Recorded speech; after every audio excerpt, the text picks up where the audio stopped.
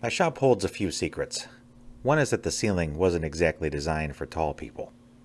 The other is that this is the part I show you on camera. It's organized and pretty, but right behind me is this disaster. Tools thrown about on a Harbor Freight bench. I decided it was time to get organized, so I loaded up my roof-mounted lumber rack, went down to the local store and picked up a couple sheets of plywood. I broke the sheets down into manageable pieces in the driveway, and then hauled it inside to cut it to its final dimensions at the table saw. And because I have the short-term memory of a goldfish, I made sure to immediately stack and label them so I didn't forget where they go.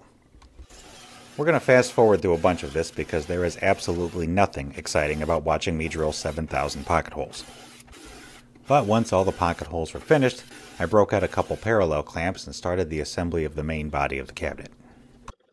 Pocket holes and wood glue are strong enough to hold everything together, and they allow me to keep the assembly moving without having to wait for things to dry.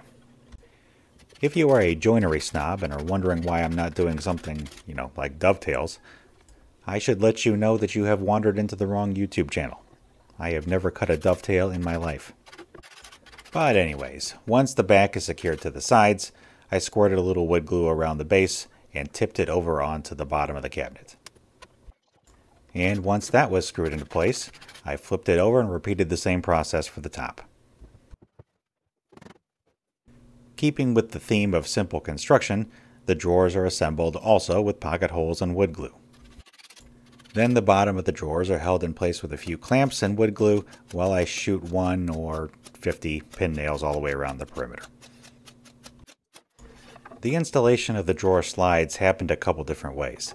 Sometimes with spacers and other times with jigs. Mostly because I had just bought the jigs and I wanted to try them out. But I'm here to tell you that I think they suck.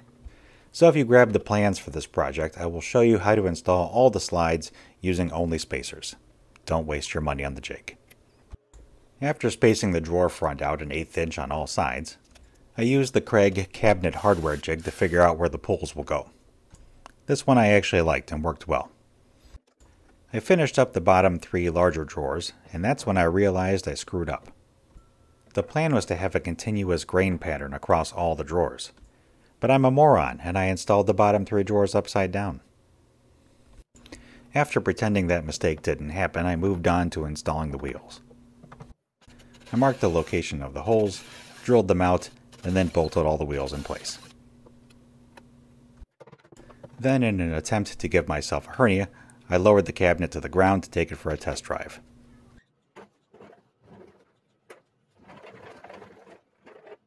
There she is. She's a beaut, Clark.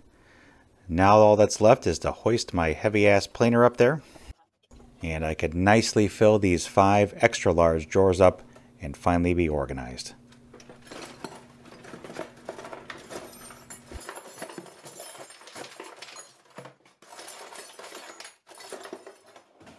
Absolutely perfect. And the locking caster wheels come in handy for whenever you drop your pencil. Easy to push out of the way. There you are. If you'd like to build one of these guys for your shop, I have the plans available on my website below. So I went to install the hardware, and I pulled the screws out of the package, and I pulled this guy out, and I said, if you can focus on that, that's too small. That's not gonna work. So I went to the Home Depot.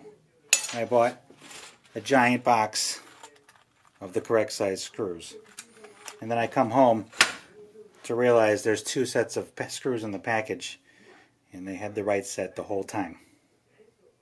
That's awesome.